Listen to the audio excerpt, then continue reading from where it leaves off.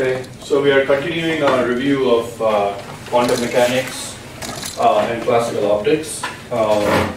So just a reminder, in the last class we introduced the Heisenberg picture, Schrodinger and Heisenberg picture and interaction picture.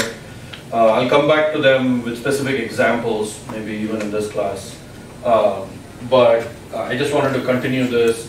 Again, some of this you've probably all seen in your graduate quantum mechanics, but I'm just reminding you of some of these things, and maybe some of it you haven't. I'll ask if there are some parts that are unfamiliar and we can go a little bit slower. So let's see. So yeah, so we covered up to the interaction picture in the last class, where we said, we break up the evolution into parts where there is an H naught, which is a piece that we know very well, say harmonic oscillator, two-level atom, whatever qubit that you have, you know it very well, and then you might have some extra piece V, which is a perturbation, which could be an optical field, could be a driving field, could be an interaction with some other atom, for example, right? That will often happen in when we consider quantum interactions and quantum logic gates, that we need to interact two qubits. So then the V can be thought of as the interaction between two qubits, for example. But so we are trying to now understand the time evolution, and so to do that, I just want to come back to the time evolution operator and introduce a couple important expansions or identities that the time evolution operator has to satisfy. So the basic equation for the time evolution operator we saw in the last class, which is that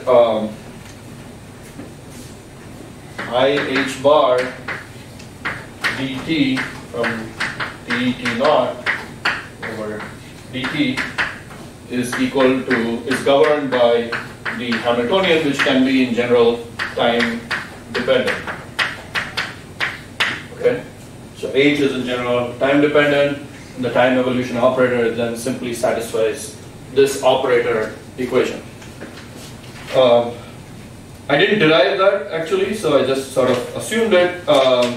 And what I'll do is I'll just give you notes which follow from this simple sort of relationship, which is, I'm not sketching the whole proof here. I'll just tell you what are the properties that I'm using of the time evolution operator.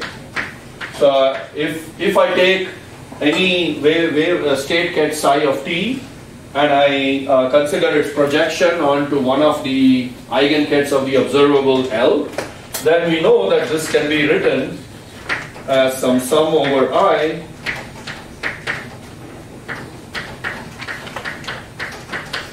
that is, first at time t naught, I take the wave, the state ket, and I project it onto a complete set of states, Ki, right there. I project it onto that complete set of states, Ki, and then, which is over here, this is the complete set. And then I introduce the time evolution operator, which takes us from state Ki to state Lj, and that gives us the, so this is essentially the matrix for the time evolution operator, okay? So these coefficients, then this matrix for the time evolution operator is independent of the time t naught, so it gives you the probability amplitude for finding the system in the state Lj if at time t naught it is in the state Ki of these observable, okay? And so we have a couple of simple properties, and using these we can immediately derive that relation that I mentioned earlier. So the first simple property that we expect is that if you go from time t to t, that this should just be the identity operator, okay?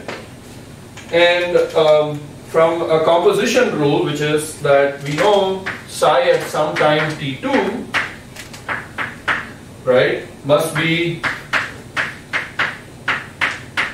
obtainable from some other time t1 by the time evolution operator from t1 to t2, and psi of t1 itself can then be written as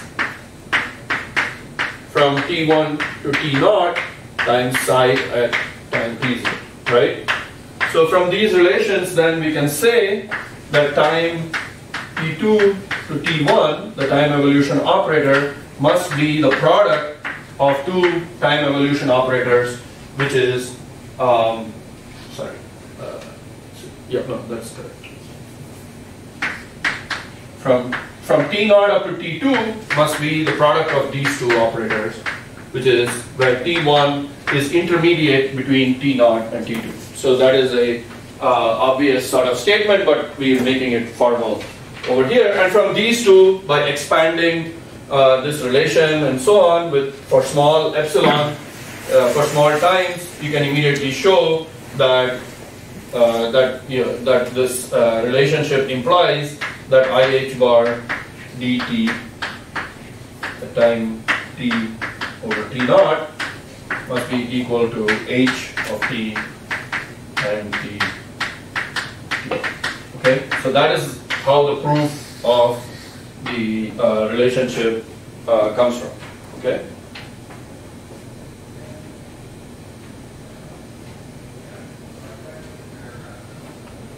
Okay.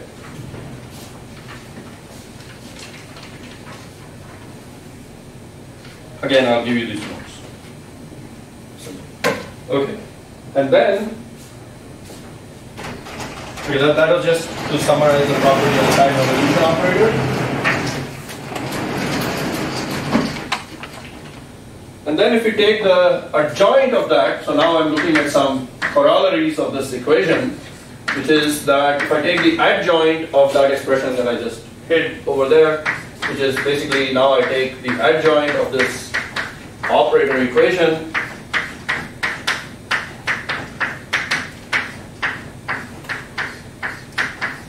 right? Then multiply this equation on the right by t of t naught, not.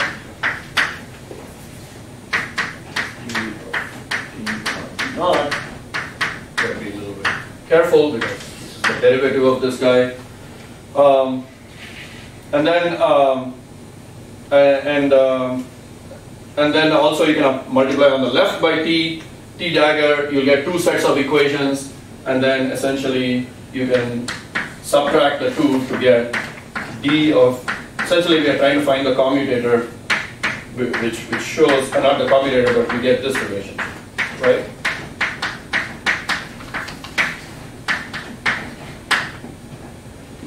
Okay, so what I'm saying is, if I multiply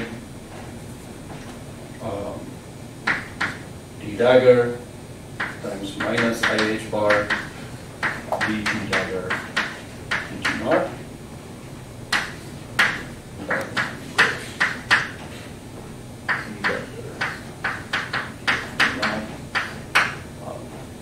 this one is the equation with t, and then which I hid over here.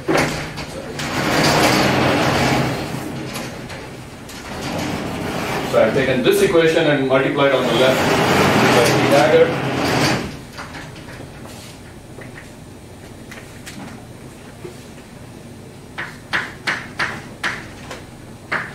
Okay. So you can see by taking the subtraction of these two, you get this relationship. And so this again implies unitarity.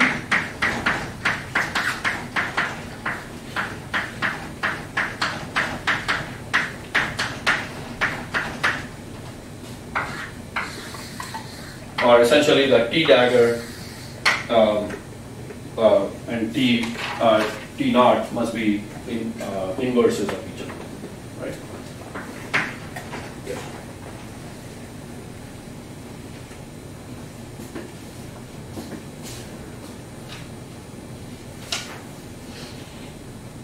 So what does all this help us with?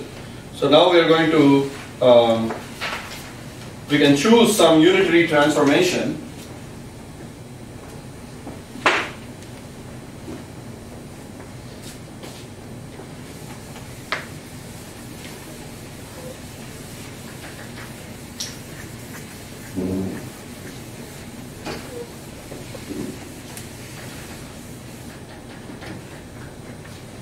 we can choose some unitary transformation psi for psi of t, which is equal to u of t times psi of t, right? So basically, I'm taking a unitary transformation on which I call now psi tilde of t, and then any operator A will transform according to u of t, a u dagger of t. Okay? And if we choose this transformation such that the state vector evolves according to the interaction term, remember that we had h equals h naught plus v, then we can choose this unitary operator u to have the form minus u of t h naught. Okay? And the reason we choose that then is that u of t is simply the same as t dagger from t up to 0, right? Because as I just showed you here, that is exactly the definition of t dagger. Okay? And that is for the model Hamiltonian h naught. That is the simple one. Remember, h equals h naught plus v. So, and if this is also subject to the fact that u of 0 is equal to 1, which of course we just also showed for any time evolution operator must be true, then any observable L dagger of t, which transforms according to that relationship, u of t, L, u dagger of t, right? So, by the way, I'm calling that A dagger, or A tilde, right? A tilde in the interaction picture is just u, A, u dagger. So, from this equation, we can immediately calculate the time derivative of any interaction picture operator, which will then go as L of t h naught plus I h bar dou L tilde over dou. Okay.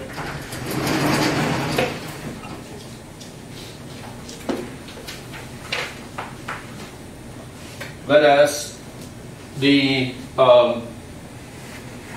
state ket I h bar for this guy will go as u of t h minus h naught u dagger times psi tilde, and we see that the state ket then evolves according to v tilde of t times psi tilde. So this is what I said at the beginning, that if we choose so v tilde here is equal to u, v, u dagger. Okay? So in the interaction picture, the state ket will evolve according to this transformed perturbation or interaction piece, and the operators will evolve according to the original Hamiltonian h naught. And of course, as you know, then when h naught equals the Hamiltonian itself, the full Hamiltonian, then interaction picture becomes equal to Heisenberg picture. And when h naught equal to 0, then the interaction picture becomes the Schrodinger picture. So these are just the two limits of the interaction picture. Okay, so let's do an example, because all of this is very sort of formal and a little bit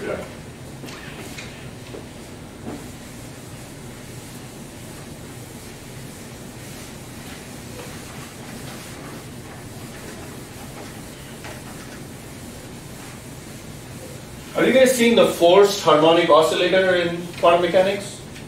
Have you done forced harmonic oscillator before? Yeah. Let's discuss it.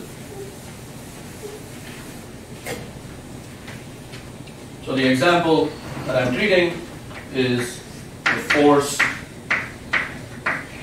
harmonic oscillator. Just a simple classical system, right? You take a harmonic oscillator and you apply a force to it.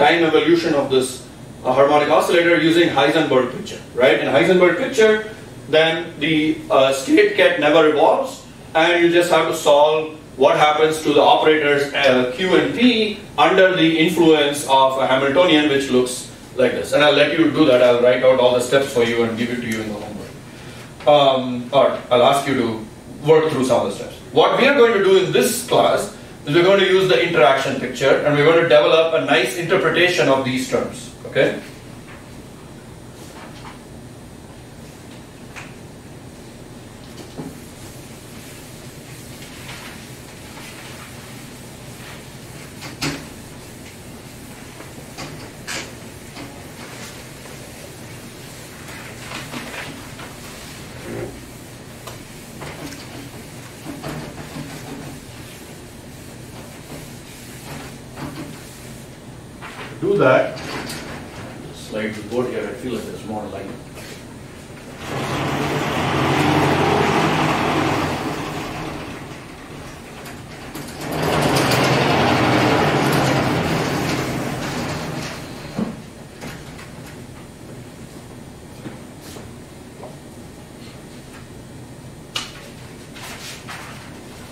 So clearly we can identify two pieces to the Hamiltonian, right?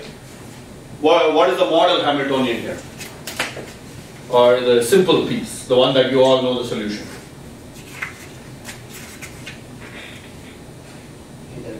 A dagger A, right? We know that should be the part that is the regular Hamiltonian. So H naught equals H bar omega A dagger A plus half. Okay? Which implies, if you look back at my earlier statement, that we're going to now apply a unitary transformation which gets rid of this term. Okay? So that transformation is simply e to the I over h bar, h naught times t, which in this case is e to the I over h bar omega, so that cancels out the omega h bar. I get an e to the I omega, A dagger A plus half times t. Okay? And this is essentially then the following unitary operator. Okay? Dropping the extra phase term I omega t, that's unimportant. And now what about the interaction piece? Remember, V of t then is the other part, right? F of t A plus F star of t A dagger, and this is the time dependent part.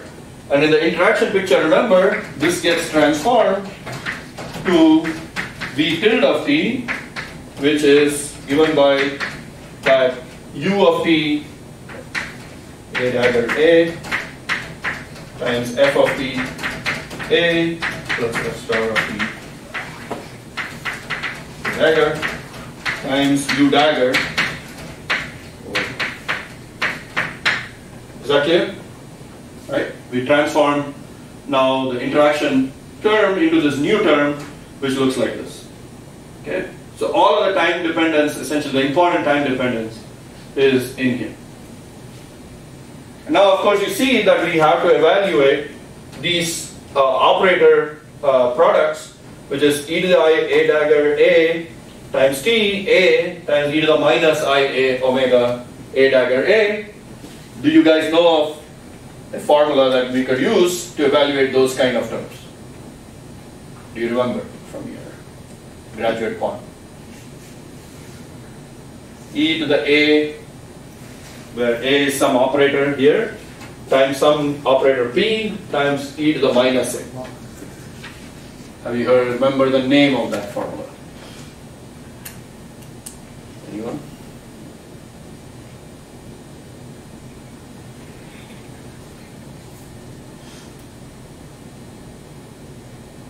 Or at least you know what it does.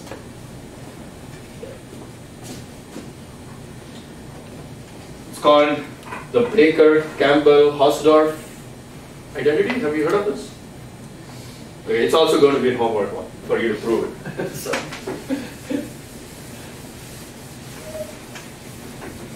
I'll give you the result.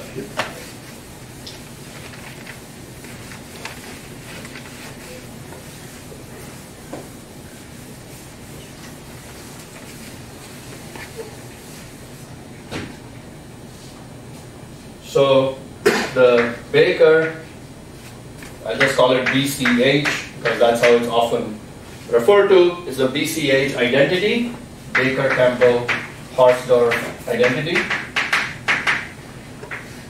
And that is that e to the lambda A times B times e to the minus lambda A, right, is equal to B plus lambda over 1 factorial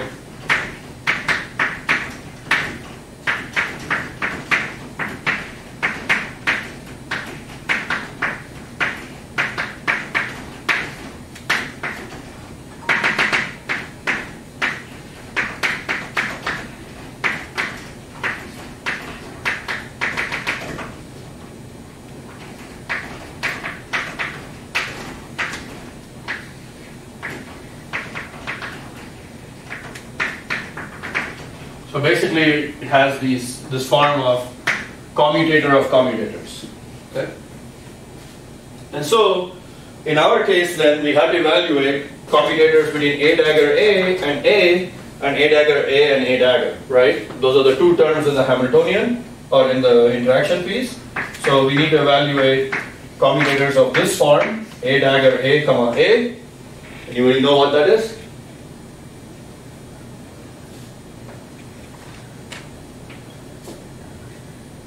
Or how to find it?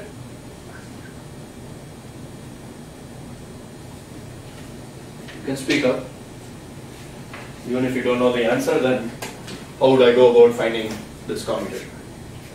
Minus A. Minus A. Very good. Thank you. And if you don't know how that works, then you can ask me later. Essentially, we're just expanding, right? A, B, comma, C is A times B, comma, C plus A, comma, C times B, right? So, and then we also need to use that A, comma, A dagger is 1. Oh, maybe I made a mistake. I said A, comma, A dagger is IH bar. Sorry, it's just 1. Okay. Minus A is equal to A. Yeah. All right.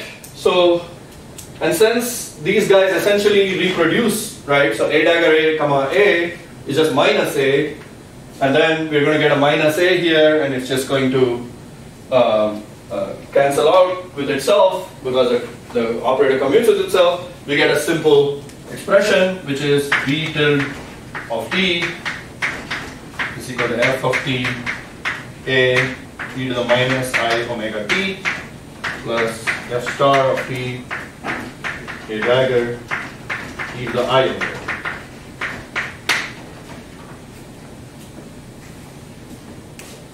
Which is nice. So that shows that when you take a harmonic oscillator and you force it with an external term, whether that term is both simply a force that then does some work on the system or damps it, whatever, that can all be written in this sort of very simple looking form in terms of the operators at least, right? The operators essentially just seem to rotate with some frequency A and A dagger, but then there is some forcing function f of t, just a complex conjugate here, that just essentially captures the effect of the force on the system.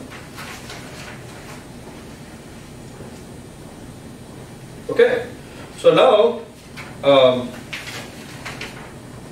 we just have to calculate the equation of motion for the state kept. So before I do that,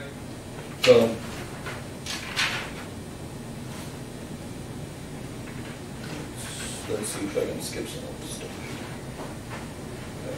Okay. So now we want to calculate what happens to the state.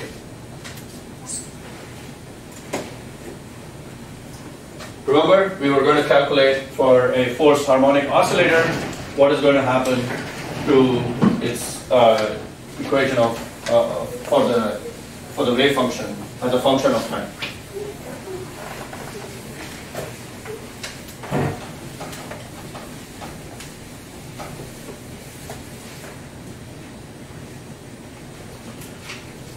So since we know V tilde of t, basically we just have to solve the motion d tilde of t equals V tilde.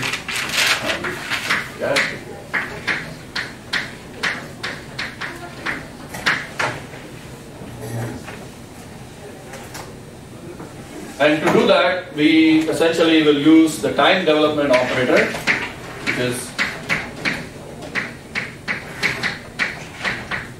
which again comes from knowing the time development operator in the interaction picture and then using this transformation u times u dagger, which will satisfy this equation.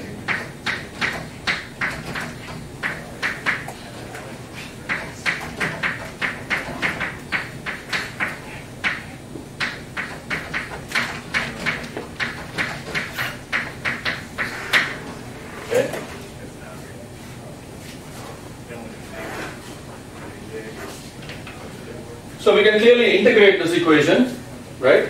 So the integral form, right, t comma t1 gives us, we know at time, if this is simply the formula for when nothing happens, then it's just the identity minus this IH bar integral t1 up to t v tilde of t prime from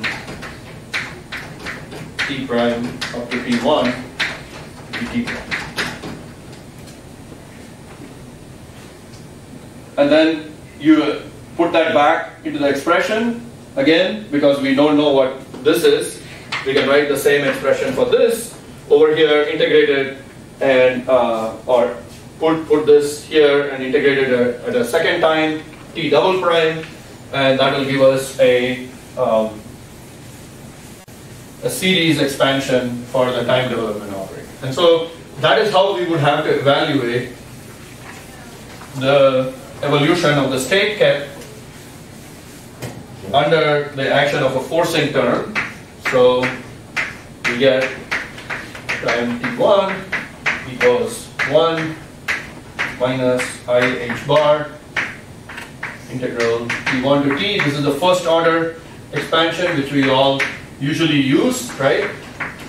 This is the first order. We can just take the time development, take the perturbation integrated from time t1 up to t, and that gives us the first order. But then we have the higher order terms if we want to be careful and obtain a full solution of this equation.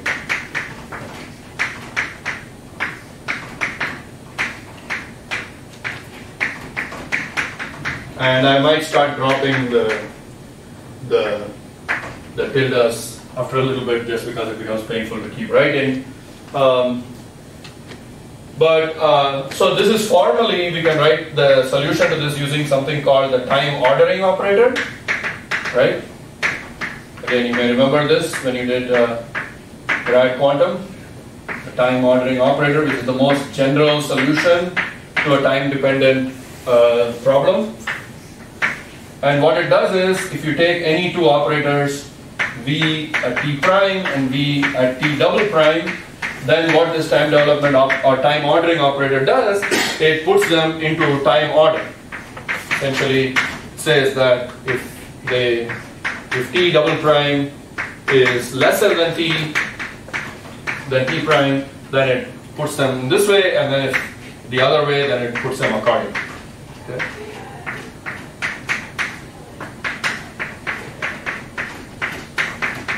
And with that, then this whole expansion that we have here, because here you see we have had to be careful about how we order the operators, because they may not commute in general. Once we have that, then we can just write down the formal solution, which of course may not be very helpful at the moment, but I'll explain to you in a second how to make this a little bit simplified for our particular problem. Okay, so then, so we're going to have.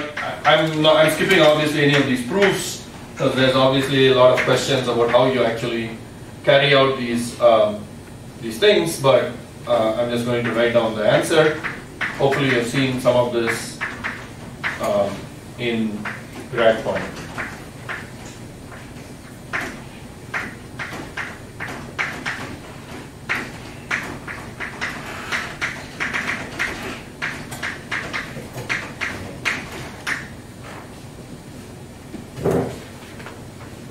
So there's a bunch of integrals, and because they're all the same integral, we have to divide by 1 over n factorial to get the actual expansion over there. So this is formally written down as the time development operator acting on exponential minus I over h bar integral t1 to t v of t prime dt prime. So it looks simple, but of course there's a lot of complexity hidden in this, and it's not very helpful right away. But we will now use a slightly more manageable formula, which is called the Trotter expansion. Okay, and we are going to use that to solve our particular problem, which was the one where we were trying to solve this expression for the particular case that we had of the harmonic forced harmonic oscillator. Okay, this Trotter expansion, as you'll see in a minute, helps a lot to simplify this entire thing. Okay.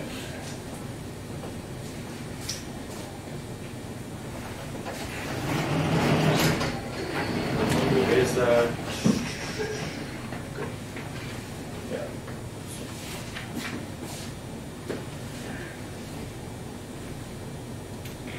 So, essential idea of the Trotter expansion is that we are going to take the time development operator and just break it up into small intervals, epsilon, which are so small that we can just integrate the potential, that is the V, which is over here, this one, over those small intervals, right? And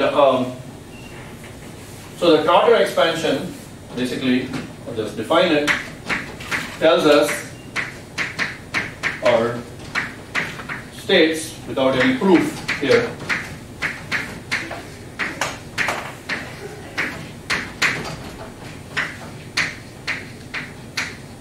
and it's sort of intuitive, that what I'll do is I'll break up the time evolution from T1 up to T2 into small intervals, right? Each interval is so small that I don't have to worry about the non-commutation of the V with itself over those time intervals. Okay, because the interval is so small that V tilde doesn't stop being commuting with itself. Remember, when we look back at V, it had terms that are both A and A dagger inside it, right? So we can't just assume that at some later time t that V will commute with itself. But we can assume over some very small time interval that the commutativity is, or the non-commutativity is very small. Okay. So all I'm going to do here is expand it in this small time interval.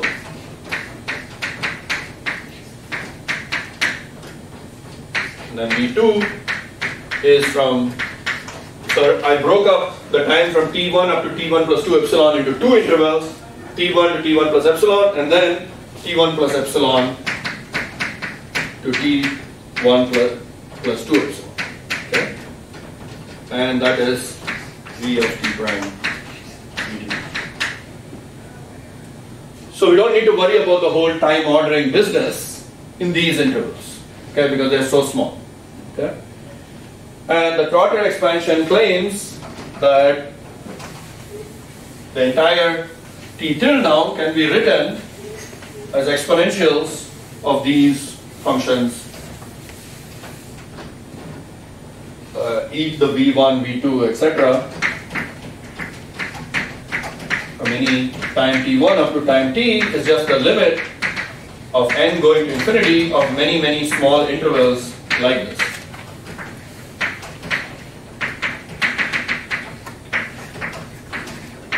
And we have to show that that would be formally equivalent to that time ordering operator, which I'm not going to do. We'll just skip that proof. But it seems somewhat intuitive, right? That would be a simpler way to solve the entire time ordering business. Okay. So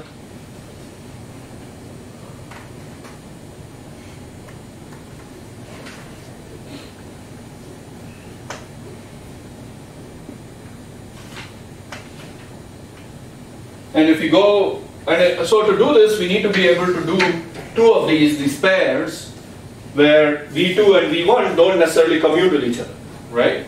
Because they are over different time intervals, and the V1 and V2 will not necessarily commute with each other at these different time intervals. Okay, so if we can first find out what e to the V2 and e to the V1 are, then we'll be sort of along the way. And it turns out that we can use the same VCH formula to show that this is given by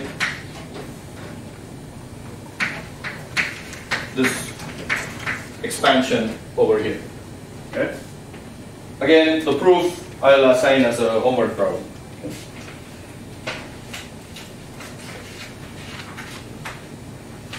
So if you do this expansion pairwise all the way up to n, then it's simple to see that it must look like this.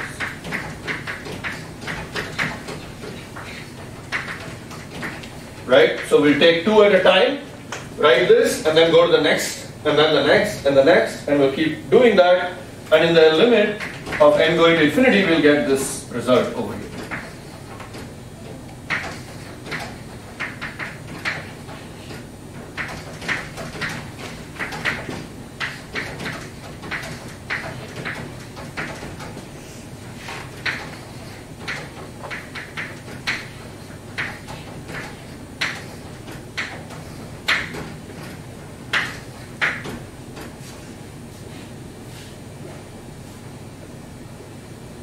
So basically we have arrived at a result where we just need to evaluate these two pieces, this piece over here and this piece over here.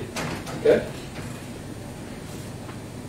And remember that those VKs came from these expressions over here, which are basically some integrals. Okay?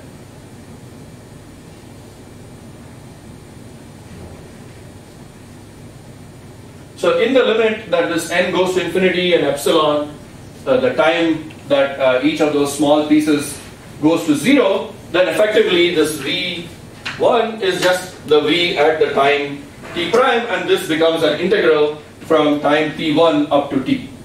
Okay?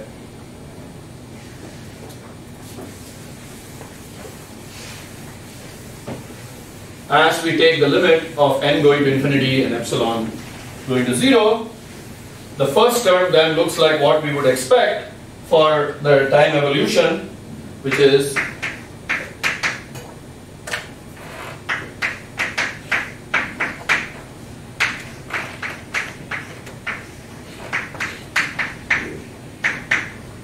so integral from t1 up to t of v of t prime, dt prime. I'm putting back the tilde to remind us that this was in the interaction picture.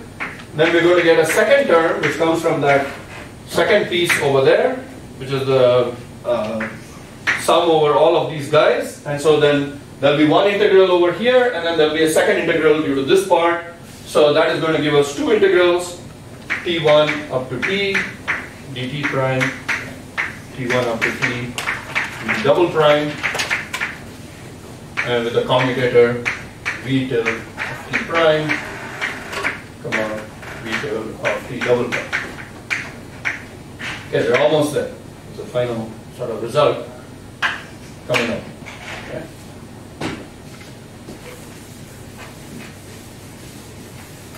This is, note that it's a completely, we made no approximations in this solution for what happens to a harmonic oscillator when it is, when there's a forcing tool. Okay. So we have to calculate this commutator, v tilde of t prime. So this part is straightforward, right? That's just what you would have expected from any perturbation that acts on a system. But this is the part that is non-trivial, right? This is the part that comes from the Trotter expansion or the full time development operator. And f of t prime, a e to the minus. So now I'm putting back the expressions for v and v prime.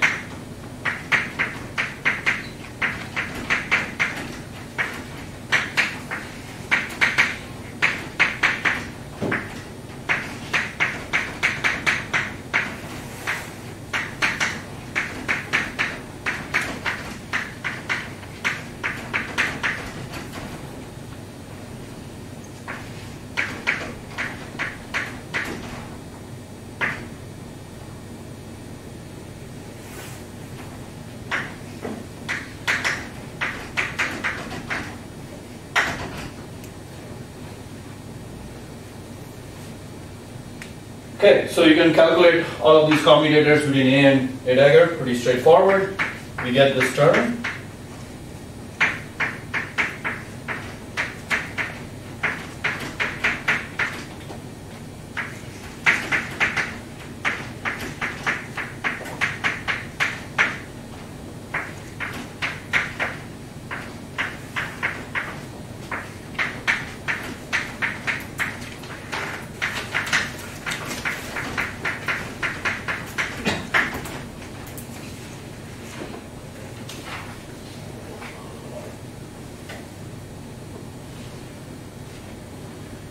And the first term, which is the integral v of t prime dt prime, also will give us a form which looks like this: minus ih bar integral t1 to t times f of t prime a e to the minus I omega t prime plus f star of t prime a dagger e to the I omega t prime dt prime. And you can see that it will have a term which is proportional to a and a dagger times some integral of this forcing function from time t1 to t, which I will call, there are various notations for this, but I'll just call that times a plus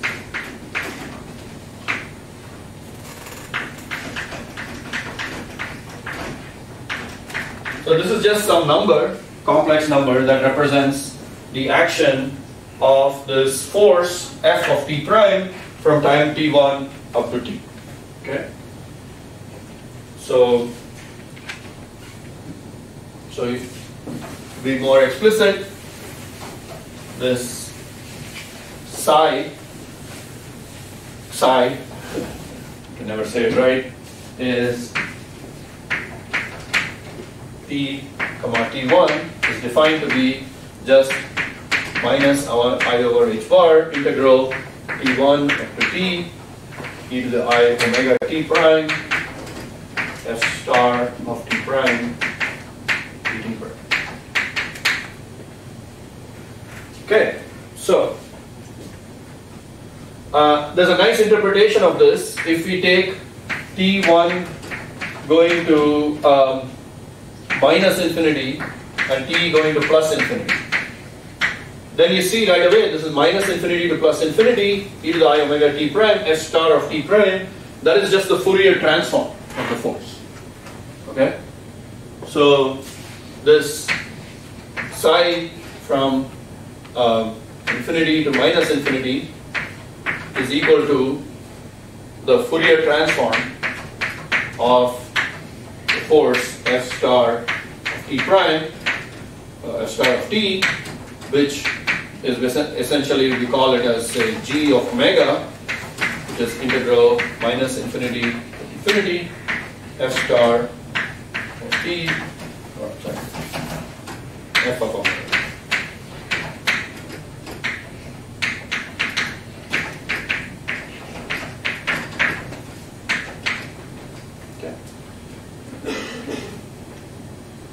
So in this sort of limit, then the time evolution operator from minus infinity to plus infinity, which is being acted on by this force, has now got a simple expression for it, e to the I beta, where beta was just that first order term over there, and then this term, which is exponential,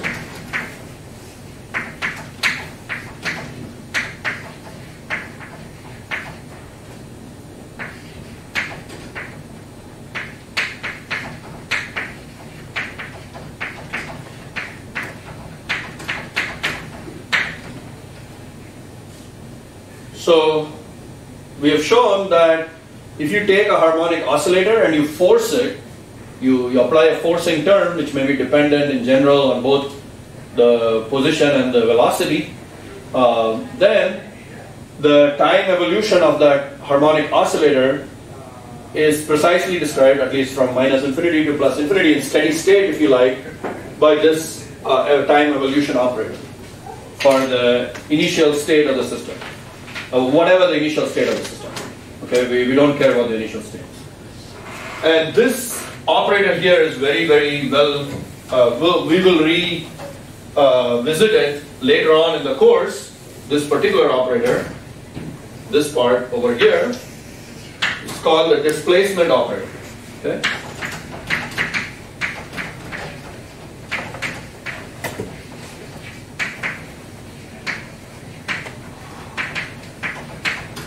And which is written as E A dagger minus. And it has some very interesting properties that we'll examine in detail once we quantize the electromagnetic field. But basically what it's going to do is it's going to show us that if you start with a harmonic oscillator in the vacuum state, that is in its ground state, right, where there is no energy of excitation, but still we have the ground state which has energy half h bar omega, and we apply a forcing on this harmonic oscillator. Essentially we drive it with some strength, like we were just showing, then it's going to create what we call a coherent state out of that vacuum or ground state, because we have just shown that any action of a driving field which is proportional to q, the position or the velocity that acts on the harmonic oscillator, can be represented by this unitary operator. Okay? So this operator essentially summarizes everything we need to know about a harmonic oscillator that is being driven by an external force. So this is the full solution of a harmonic oscillator driven by an external force, something that I'm not sure. Have you seen this in grad quantum? Have you? Has anyone seen driving of a harmonic oscillator? You have? In grad quantum? You nodded your head. Have you seen it before? Yeah. Oh, okay, okay. Good. Anyone else? No. Okay, good. Something new. I just wanted to not just talk about old stuff, but new stuff. So we will come back to the properties of this operator. All I wanted to show you was why this operator arises in a very physical way. We take a Hamiltonian, we apply some very simple ideas, classical ideas. What is the effect of a force acting on a harmonic oscillator? We know that the force will produce a change in the potential energy, which is just Q times the force, or minus P times the force if it's a damping term, for example. And then we saw in the full unitary, we made no approximations in this calculation, right? We solved the problem right from the scratch, and we got this result which says that the time evolution is given by this operator here, which, as I'll show you later on in the class, represents an operator, a displacement operator, that can create coherent states. And so the effective result is, if you start with a harmonic oscillator, which is in the ground state, and you apply a displacement operator, you're going to create coherent states. These are the natural sort of analogy to a classical force or classical harmonic oscillator and a classical light field, as you will see later on in the class. So what we are doing here is drawing the connection between quantum mechanics of harmonic oscillators or light fields, as we will show later on, to the classical optics or classical light fields. Okay, and that's very important when we think about a lot of different problems in quantum information and quantum computing. We have to understand how to obtain different types of states. Okay? Any questions about this? Even if you didn't follow every detail of the derivation, I'll summarize it in the notes and give it to you, and you can go through it in more leisure if there are some steps that you didn't miss. But any questions about the physics of it? What is happening? Yes? Yeah. Okay, so like here, like at the last, you assume the T is approach to the infinity. Yes. To derive the, it will be like a displacement. Right. So, correct. But like if we have a finite time illusion, right. like what will happen to like the... Well, I mean, the finite time effect is just that it won't be quite as pretty, right? You still get some psi from T1 up to T. Yes. It won't be the Fourier transform of the force. That's the beauty of assuming that it's minus infinity to infinity. Okay. Because then it's just the Fourier transform of the force. So if you have a pure tone force, you know exactly what the psi is going to be. It's going to be the value of the force exactly at the frequency that you're driving it at. Okay? So in the infinite limit, you know exactly what this is. That's just the amplitude of your term at the pure tone. Okay, if it's just a pure tone, and if it's not, if it's some weird pulse shape, then also it's simple. You can calculate. If you don't go from minus infinity to infinity, and what do I mean by minus infinity to infinity? Of course, is once all the transients have died out in a classical picture, right? In a classical picture, it just means when you initially drive some harmonic oscillator, it's going to have some response, then it's going to settle into some steady state. And so basically, that's what I'm describing here, okay? And you can think of it as a steady state. But if you don't go to infinity, then just calculate the integral. Calculate this integral. You know the force F that you're using, and all of these are just some, carry out the numerical integral, and you get the answer. And it's still the same formula here, right? Just this psi you would, which is given over here, sorry. So it's just psi times A plus psi times A dagger. So that has not changed. Yeah.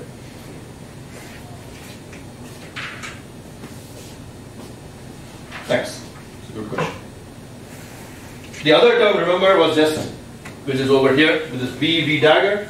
That just came out to be a simple also, just some phase, right? It's just classical numbers. It has no effect on the operator, right? Because this is just F times Ft double prime, there's no operators left in this commutator. Okay, so that just completely disappeared from the answer. Okay. All we were left with was only this term over here.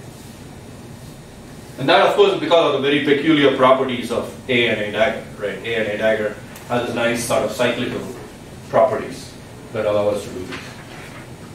Okay, so that sort of, I want to talk about some more basic atomic physics, maybe in the next class. I thought I'll give a break from quantum and now go back to classical optics, okay? Because that also is going to something that we're going to feature quite a bit in the courses. Make sure that you have all the basics of classical optics down, which is very simple. We're not going to be doing too much wave equation manipulation and stuff like that, but I wanted to remind you of some of the basic properties of electromagnetic waves, because that might come up again when we're doing some of the quantum optics experiments or theory. So I want to come back to basic atomic physics too, because oftentimes you'll see that when we're doing some problem or we're trying to understand some effect of an electromagnetic wave on a particular atom or something like that, which we might do at some point, then we have to know some basic atomic physics. So I'll come back to that in a bit. But right now I want to switch gears from quantum mechanics, and I realized we sort of went fast through review of quantum mechanics and went into like some more advanced stuff in quantum mechanics. In the classical optics now I'm just going to review very basic properties of electromagnetic waves. Any questions about the harmonic oscillator, forced harmonic oscillator? And you'll get a chance to do some of these parts yourself in the homework. Okay. But I'll take you hopefully step by step through some of these equations. And I'll put these notes also.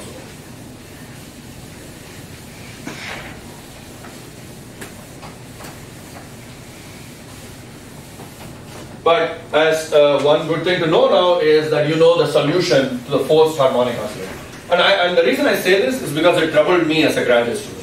Okay, so that's why I said for this class I have to do this problem. Because when I thought back to my quantum lectures and stuff, we went through a lot of different things. Obviously, perturbation theory, scattering theory, and we did all of that stuff. And then sometime later, I don't remember how it was. Some friend of mine was like, "Okay, so how do you solve the harmonic oscillator when it is being forced by some external force?" And I was like, "I don't know how to do that. I never learned that in classical, in my graduate quantum course." Okay, so I was like, "What is going on here? Why don't I know this very basic thing?" This is the simplest problem you learn in classical mechanics, right? Harmonic oscillator driven by some external force. It's physics 101, right? And then I come to quantum, I don't know how to do physics 101 anymore. And that really troubled me. Like, I was like, why don't we know how to do this? And the reason is it's actually kind of complex, right? We had to do a lot of trickery to get the full solution of the harmonic oscillator when it's driven by some external force. We had to resort to some, advanced operator formalism and language. And I'm sure there are ways to achieve the same result without doing that. I mean, I think you can You can also do the same thing in like Schrodinger picture, but it's not quite as satisfying. You don't get this very general displacement operator type result out of it. You have to think about it in terms of, oh, I take this polynomial function and I try to calculate, you know, its integrals and things like that. And it's not as, I think, as clean as this result here,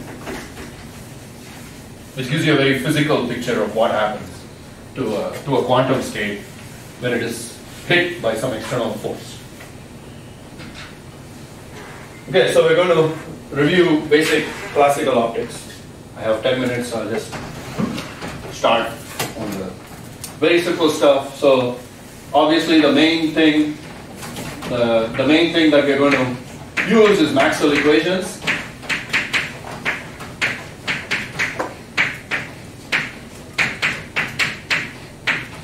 And towards the end of this review, I might even talk a little bit about classical nonlinear optics, which has very close connections to quantum optics. Okay, I'm not sure if nonlinear optics was ever covered in electromagnetism here.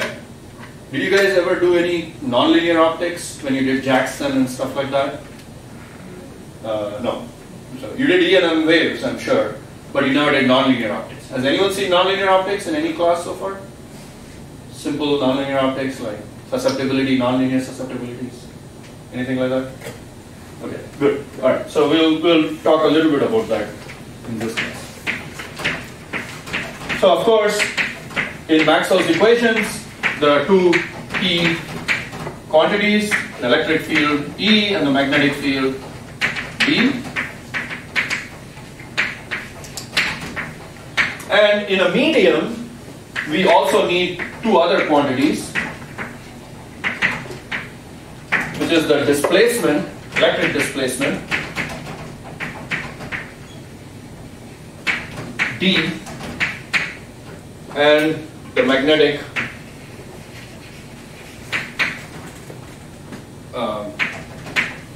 what do they call it? An H. I forget what this is called. What is the term for it? Does anyone know the word for it? H? It is the one that, of course, is actually proportional to current, right? In Ampere's law, right? So I can't remember whether it's called the magnetic induction or the magnetic flux density or something like that. Anyway, doesn't matter. It's H. We all know what it is by now. Okay. So, and of course, D is related to E in a medium, in a dielectric isotropic medium.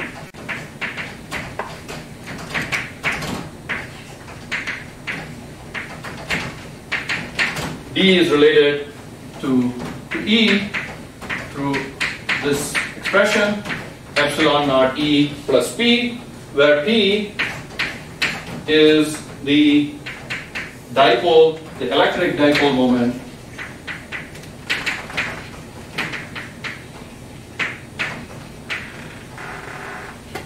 per unit volume.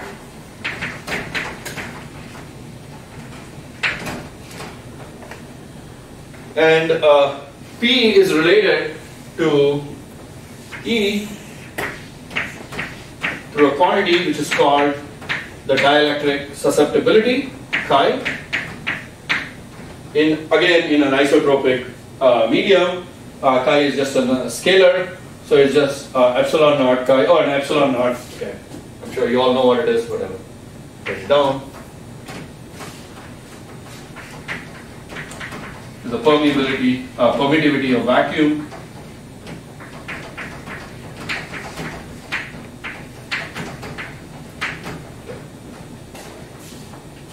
Okay, so D then is simply epsilon naught times 1 plus chi times E. Okay. And therefore we define this quantity epsilon r, which is the relative permittivity.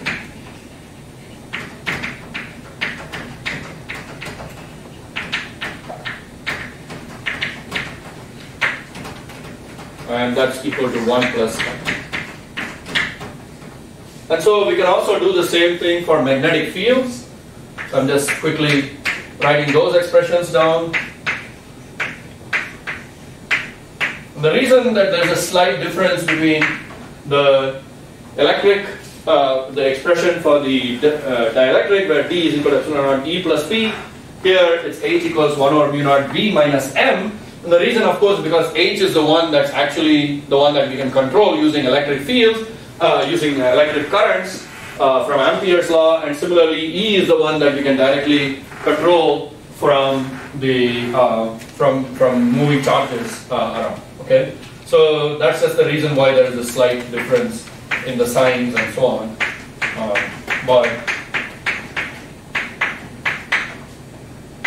this is just the vacuum permeability. Okay, and M again, which is a magnetic moment per unit volume in direct analogy to that guy. The P is given by this expression chi M times H. Okay.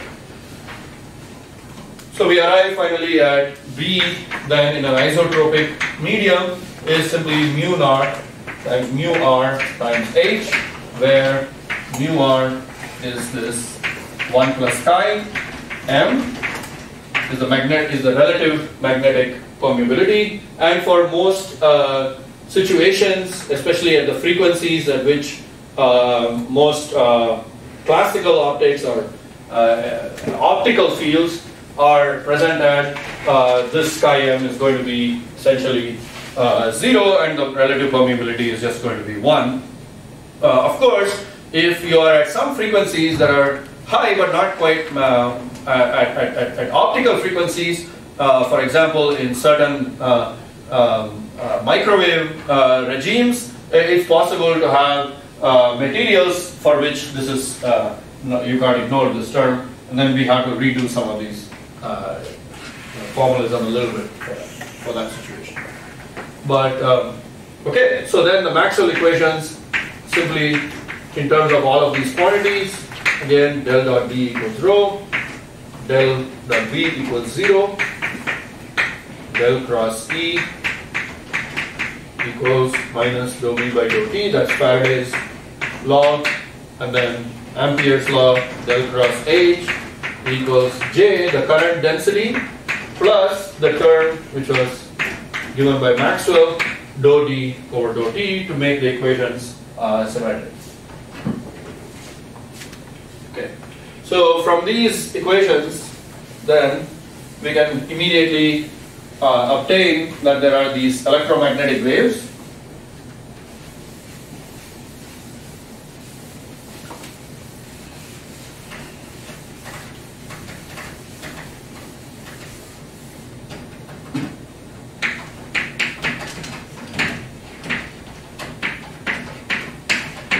When I said in that there are no free charges and no free currents, rho equals 0, J equals 0, then we immediately get 1 over mu naught del cross B by substituting for H over here as B divided by mu naught times mu R, and mu R I'm setting it equal to 1, so say that mu R equals 1. So 1 over mu naught del cross B equals epsilon naught epsilon R dou E over dou T, and then we achieve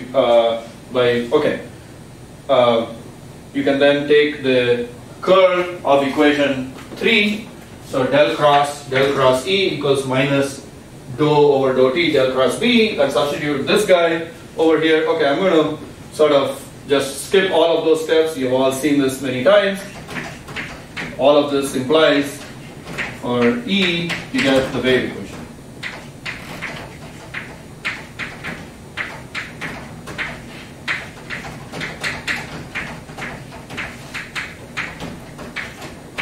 And similarly, you can derive the equation for B as well, which is going to be exactly the same. Okay? And this gives us electromagnetic waves, right? Because each of these components, Ex, Ey, and Z, for example, would be a wave equation which has velocity v squared equals 1 over mu naught epsilon r. For vacuum, when epsilon r is also equal to 1, then v squared is equal to 1 over mu naught epsilon naught, which is equal to c squared, okay, the speed of light.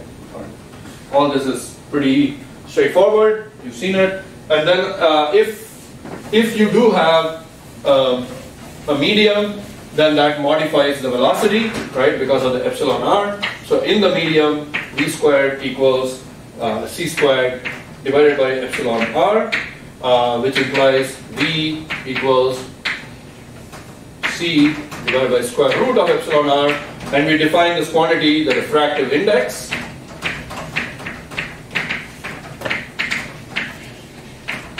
as n equals square root epsilon r, so that the velocity is equal to the c divided by r. Okay, so I'll stop there. So we'll continue in the next class, finish up the review of classical optics, and then jump into a little bit of the classical nonlinear optics and start with quantum optics. Okay, see you.